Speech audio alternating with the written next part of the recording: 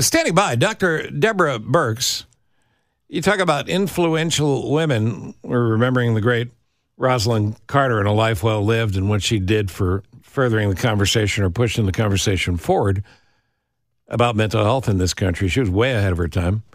And Dr. Birx, for a generation plus, has been working on trying to make us smarter in a lot of ways, trying to protect us from ourselves. And it's nice to have you back on this show. Happy Thanksgiving week. Thank you so much. And thank you for understanding how important it is to your listeners to understand how to protect them and their family as we all gather together this week.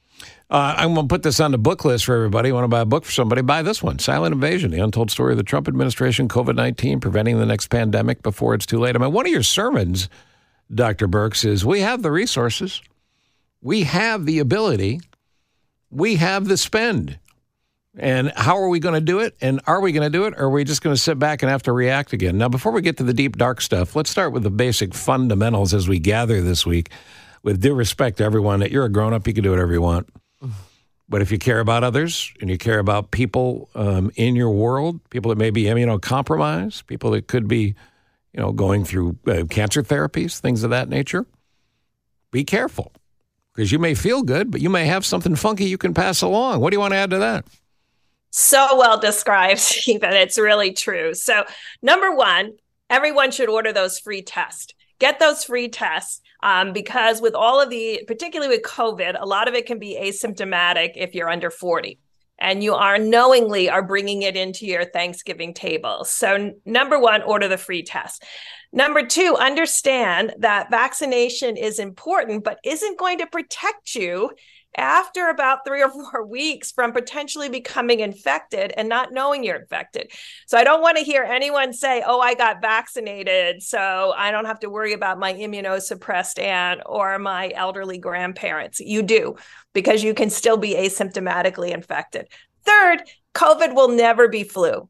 And why is that? Because flu does not have this high level of long COVID and long COVID symptoms, and it doesn't have the clotting disorders and the cardiovascular risk that comes with having a prior COVID infection. So, and remember, long COVID can occur even with mild disease. So remember how we've been talking about the triple pandemic? Yep. Well, this year, it finally will happen in your area, in the upper Midwest and the Northeast, because RSV is widespread in the South, flu widespread in the South, and COVID is high in the wastewater throughout the Northwest, upper Midwest, and Northeast. And so we are carrying a huge amount of respiratory disease, flu, COVID, RSV, into this Thanksgiving gathering. Not to scare anyone, but remember, if you get sick after Thanksgiving,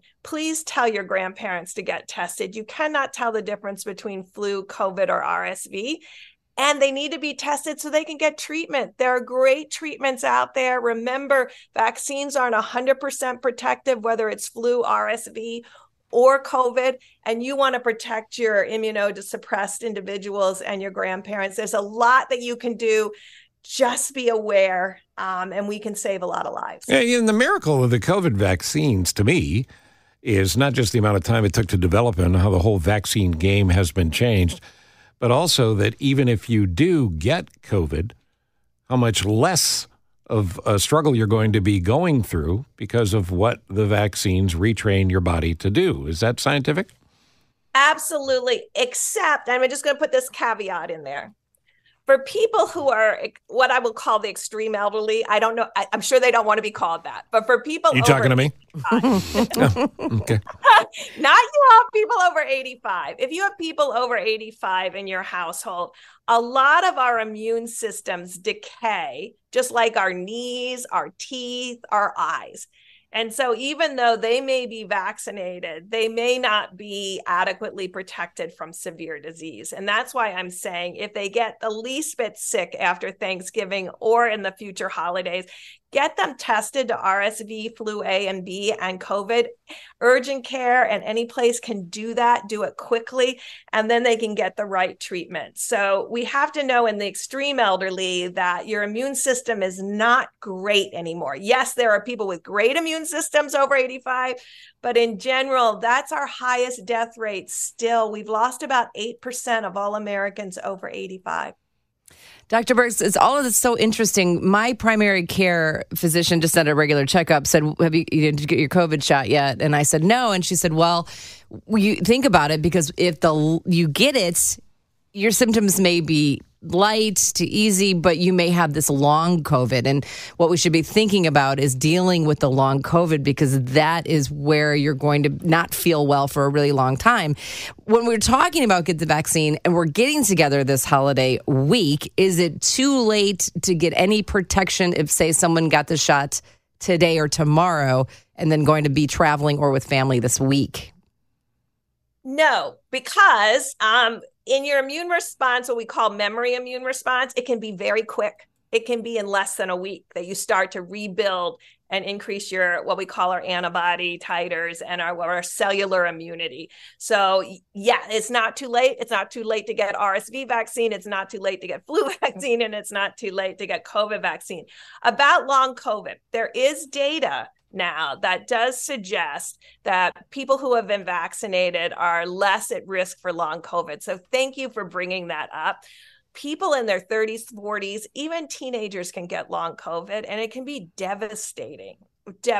And the brain fog is really quite unrelenting. And so, yes, people are working on treatments, but we don't have any definitive treatments yet for long COVID. So let's try to prevent getting that rather than having months and months and months of brain fog. Yeah, the other thing, too, that I want people to think about, when we come back, I want to talk about there is good news out there, and the good news is what we can do if we choose to do it. But I want people to remember something that's important that you've said before, that Fauci said before. A bunch of people have said this, and our own Dr. Most and others. Science is what we know at the time we know it. The key is to continue to know things and broaden your knowledge base, and that science will change. What we know about COVID today and long COVID today is going to be vastly different than what we know a year, 5 years, 10 years, 20 years down the road. So too often, sloppy, lazy reporting has allowed there to be this notion put forward that, hey, you said, well, what we know is what we know now. The best science minds, the trained science minds, we call them doctors, who did go to medical school and did do the research. These are the people I listen to because they know more than I do, and they want to help me take care of me and the people in my world. So there's no absolutes, and nobody in science is telling you there are, Doctor. Absolutely correct. And that's why when you get cancer, they give you the overall risk for life expectancy and response. But remember, you're an individual and you respond differently. And so that's why more and more data, particularly in the oncology field, has really helped us understand cancers. For decades and really a century, we ignored respiratory disease and respiratory viruses, and we acted like it wouldn't be a big deal.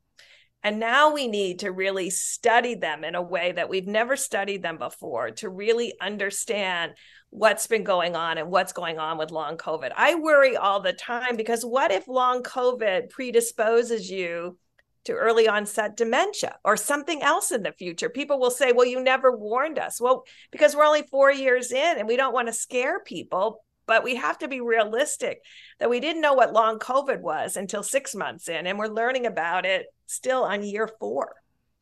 When we come back, I want to talk to you about the government resources that are available, and just one of the other reasons that you should be voting for people that actually care about what you need to be caring about and keeping you safe. The medical community knows the truth. So does Congress. The question is, will Congress and the White House act before they must act and do something preventive and not reactive? The clock. Dr. Deborah Birx is here.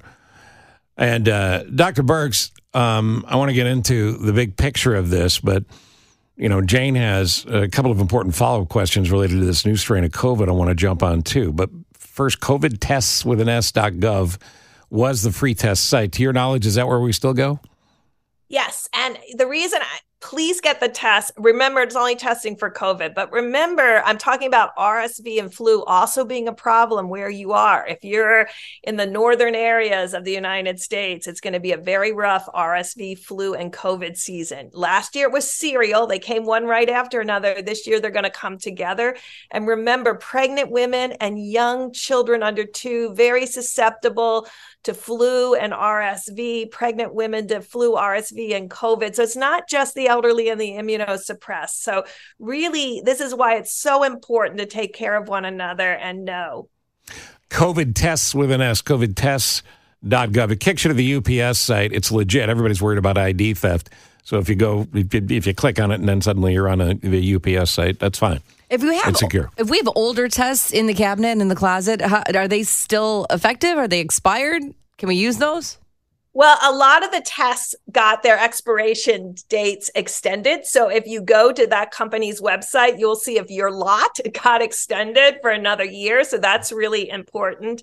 But remember, we don't have home tests for RSV and flu. And I'm hoping that the federal government will do that because you really want to know what you have. I'm talking about all 3 of them being together. You want to test at home. You want to protect each other.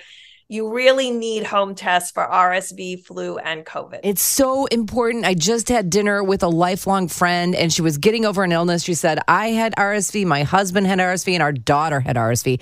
And I said, what do you mean you had RSV? I thought that only blank could get it. And she said, no, it's running rampant in our area. And so the fact that you're saying, yes, it is happening here, RSV, flu, and COVID are on, the high demand here. And well, I don't say high demand. We don't want it. But when we high incidence of it happening. Well, I guess, how did she know she had RSV? So that's the unfortunate part. You've got to go to urgent care right now or to an emergency room, which is really unfortunate. We learned the value of these home tests because you're right. Both of you always talk about how your listeners want to do the right thing and will do the right thing. But we've got to give them the tools to do the right thing and to do it conveniently. So if we can do Cologuard at home, we can do these tests at home and really empower people with that information. And remember, almost a third or a half of the wastewater sites are down now because of this contract dispute with the CDC. And although I can see that wastewater is high in many parts of the country, we don't have as many eyes on COVID as we had 3 years ago. And if you wait till you have rising hospitalizations to either flu, RSV, or COVID, it's too late. It's too widespread. You really can't protect the vulnerable people in the community. The thing that keeps Dr. Deborah Birx up at night is the next one. And the next one can happen. Just because it was 100 years between pandemics doesn't mean we're not going to get one next Thursday. So what do you need to say to people to encourage them to go vote for people who are taking this seriously? The number one thing that we've learned with pandemics, and I've worked on Zika and Ebola and malaria, TB, and HIV, the number one thing is detect. That is, know what's circulating so you can know what's new in the circulation. And what has happened over the last 4 years is all that technology that we built up and we all did together and all that data, almost all of it has been taken down. And so, yes, we're vulnerable again because we don't have detection at the level we need, both to protect from ordinary diseases and spread that can be extraordinary in vulnerable family members. And still, people are dying every day of COVID, particularly those over 85, and we're just ignoring it. So we have the technology and tools, and we're not using them. Yeah, and it's endlessly frustrating because we need preventive. We don't need reactive. Exactly. I've got a great idea. Take home gift, get your COVID tests, get the tests, wrap them up in a little Thanksgiving bow, and they're party favors when people leave the house. Look at you, turning it into a fashion event. Oh, that's great. And people like to give favors. Of course. I love that idea. But remember, RSV and flu, we don't have those tests. No. If you have those symptoms and you're worried, the only way to protect the vulnerable at your household is to mask. And I know no one wants to mask indoor during Thanksgiving. No. Where will you be Thanksgiving-ing? Well, I still have my 94-year-old mother living with us. And so she's not gotten COVID in the 4 years. We're very protective. Wow, that's great. So we're all still on high alert, and we use testing still as a family to make sure that we don't bring COVID into that household. And who's cooking? Do you have to cook, or is other cooking? She makes mom cook. Makes mom. My daughters who are now in their 30s, they do the sides. So I just have to do the entrees. And I'm a horrible baker because I don't like to measure. So they're the baker. I get it. That's why you're a doctor and not a pharmacist. Yeah. Exactly. Dr. Birx, God bless you. Thanks for the work you do and the time you give us, and happy Thanksgiving. Thank you, Dr. Birx. Thank you both for staying on top of this. Really appreciate it for your listeners. And be well and stay healthy. Coming up on 7 o'clock, Terry Bradshaw, After the News. You got to hear what he said Friday. He's a psychic. He knew the Bears would suck. First, here's the news and Nick Gale on WLS.